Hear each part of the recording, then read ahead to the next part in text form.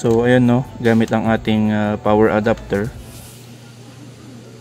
is ipa-plug na natin siya sa ating router.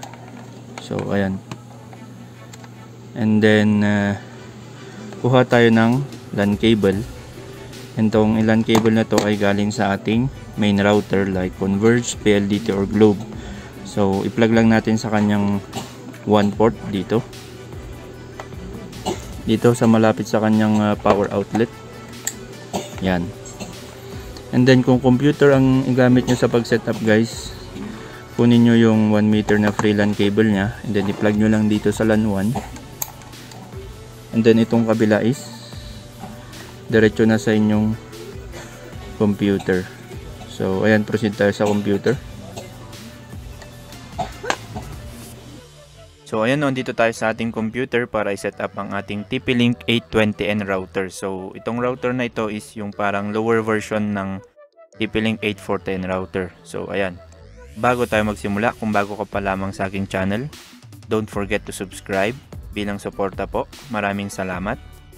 So ayan no, first step na ating gagawin is connect lang tayo. So ang gamit ko ngayon is desktop. So kung sa inyo is cellphone, pwede yan.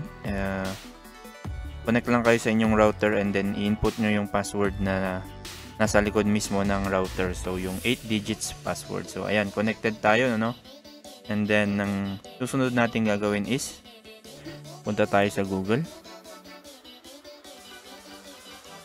And then type nyo lang yung kanyang IP address 192.168.0.1. So ayan. And then dito guys, sa kanyang dashboard, makikita nyo dito yung model ng ating router, itong Tp-link 820N Router. So ayan. Dito guys is nagre-require siya ng create an administrator password. So create lang tayo. Ang advantages kasi nito guys is mas secure yung ating router. And then hindi nila pwedeng ma-hack yung password natin. So yan, create lang tayo. Depende sa inyo yan guys. Mas maganda kung i-sulat nyo or i-memorize nyo para hindi kayo or hindi nyo siya makalimutan. So ayan, lang natin.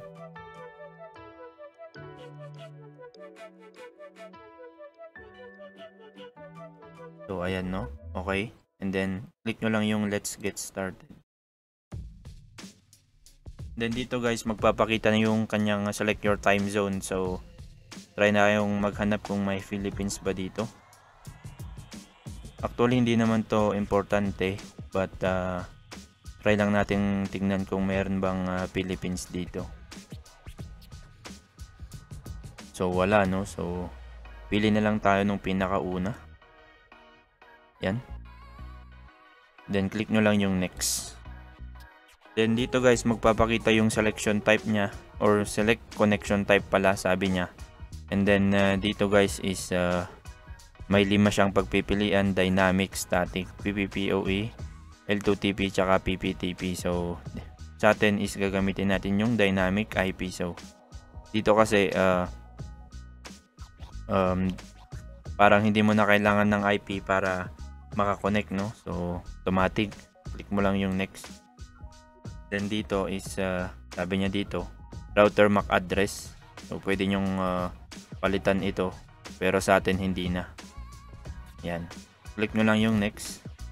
And then dito guys, magpapakita na dito yung sabi niya dito personalize wireless settings. So sabi niya is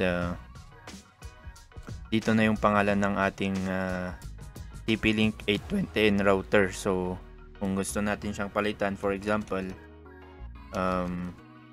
ng basement, for example. Yan. And then dito guys, itong hide SSID, pwede nyo itong i-on. Ito ay para kayo makakonect sa inyong Wi-Fi. Ita-type nyo lang or connect to, kung nasa phone kayo, ma-hide yung pangalan ng inyong router. Parang i-input nyo lang yung pangalan niya and then automatic may scan na siya. So ayan, no, kung gusto nyong i-hide pwede rin, pero sa atin hindi na. So ayan, no. And then dito sa kanyang password, dito yung 8 digits na password na nakalagay sa likod ng router. Pwede nyo siyang palitan. Like for example, ganyan yung password na ilalagay nyo. Or ganyan lang, 123 123 123. And then click nyo lang yung next. And then dito guys, magpapakita na dito yung parang summary nung sinet up nyo sa inyong router. Then click nyo lang yung next. Dito kasi sa pag-configure guys, hindi naman necessary siya, pero kung gusto nyo lang palitan or gusto nyo magkaroon ng sariling pangalan ng inyong router, pwedeng pwede. So ayan, no, sabi niya, network successfully set up successfully. So now you can connect to the network and enjoy the internet. So click nyo lang yung finish. And then dito guys, makikita nyo sa kanyang dashboard, nandito yung network map, meaning ito, may check na, may internet na tayo. So click nyo lang yung internet. Dito kung gusto nyo palitan yung internet connection type nya, punta lang kayo dito. Then piliin nyo for example static. So ayan, i-input nyo yung mga IP address. And then dito naman sa kanyang wireless, kung gusto nyo ulit palitan yung pangalan nya, punta lang kayo dito. And then dito papalitan nyo lang, for example papalitan nyo. Then after nun guys is click nyo lang yung save para ma-save yung panibagong pinalit nyo. Dito naman sa advanced, yan. So may 4 features ang ating router. Meron siyang router mode, access point mode, range extender mode, WISP mode. So kagandahan nito guys, may WISP mode siya. Like for example, ayaw natin gumamit ng Lan cable, pwede natin siyang i-connect sa WISP. So ayan lang. And then dito naman sa network, nandito yung mga status. Dyan yung internet, dyan yung LAN, IPTV, tapos itong mga server na to. And then sa wireless naman, dito yung wireless settings, yung wireless schedule, pwede nyong i-set up, enable nyo lang ito. Then maglagay kayo dito, click nyo lang yung add button, no? And then dito sa parental control, dito guys, pwede na naman kayo ditong mag-add kung may gusto kayong i-block or anything, ganun, or i-limit yung speed nila, pwede dito sa parental control. So ayan, no,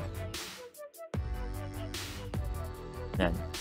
And then yan, okay na yung router natin, may internet na siya. And mag-try tayong mag speed test.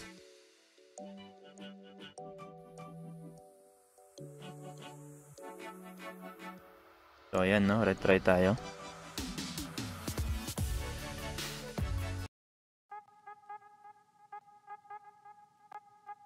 So ayan guys, no, yung kanyang speed test ay umaabot ng 90 Mbps. So yung ping ko is 6. So overall okay na okay siya. So itong router na to guys is 2.4 GHz connection lang. So up to 100 Mbps lang. So ayan, no, 93.75 MB yung kanyang download speed. Upload speed is nasa around 93 din.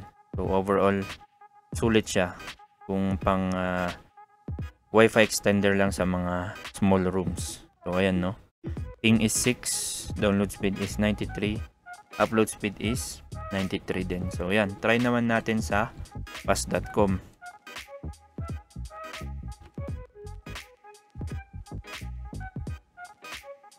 Yan. So sa fast.com umaabot siya ng nasa around 90 Mbps.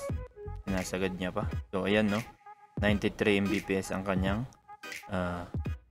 speed. So yan, proceed naman tayo sa via Wi-Fi, no. Try tayo sa via Wi-Fi. Tayo sa ating router. Yan, yung parang kung pangalan niya. So input lang natin yung pinalit nating password. Then connect tayo.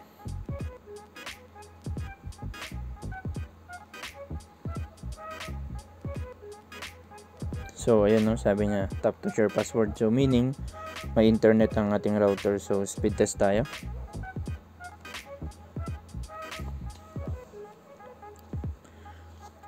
So ayan, no. Tayin lang natin siya, guys.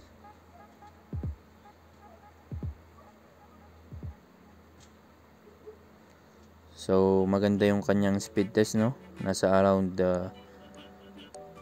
35 Mbps pataas yung kanyang download speed. Yung ping ko is 2. Yan. Umabot pa siya ng 40 Mbps. Yung kanyang upload speed naman is nasa around 50 Mbps. So overall, okay din siya as ating Wi-Fi connection. So ayan, no. Final speed test is 40 Mbps yung download speed, upload speed is 50 Mbps. So ayun lang, maraming salamat sa panonood.